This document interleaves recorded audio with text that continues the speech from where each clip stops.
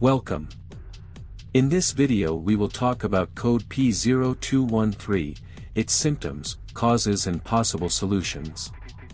The P0213 trouble code indicates a malfunction in the cold start injector 1. This code typically points to issues related to the operation of the cold start injector, affecting the fuel delivery during cold starts. Code symptoms P0213.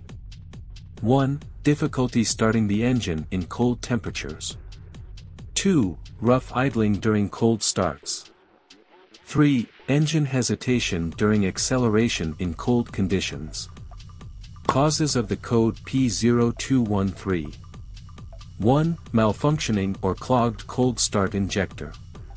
2. Wiring or connector issues in the cold start injector circuit.